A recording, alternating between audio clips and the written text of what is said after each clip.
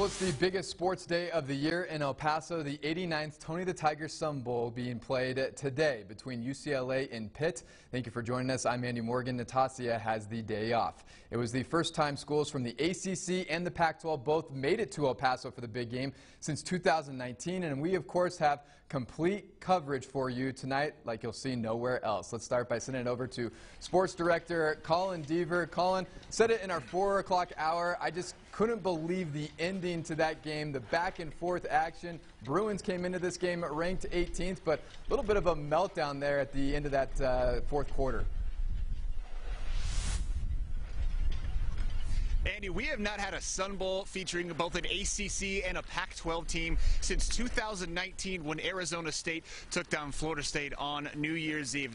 A day earlier, almost 3 years to the day, I should say, since that game. An absolute instant classic here in the Tony the Tiger Sun Bowl. Number 18 UCLA coming in with the number 3 rushing attack. Pittsburgh at 8-4 winners of 4 consecutive games in the regular season, coming into the Sun Bowl having the number 4 rushing defense in the country. You had to figure something had to give. Let's roll those highlights. Here come the Panthers making their second appearance in the Sun Bowl since 2018. As for UCLA, their first trip to the Sun Bowl since 2014 when they finished the season 10-3. Now the Bruins jumped out to a 14-point lead at one point in this one.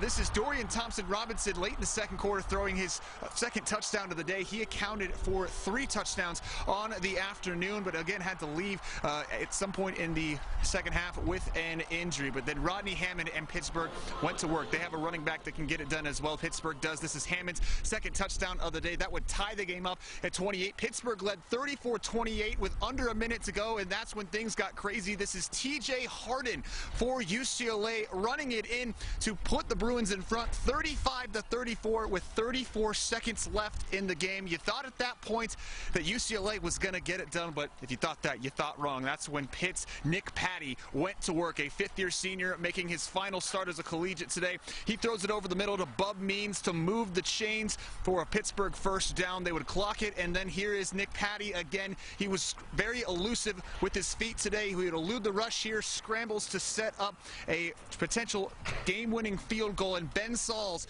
entered this kick, which you're about to see, 4 for 4 on the afternoon. Sauls from 47 yards away. It's a win is true.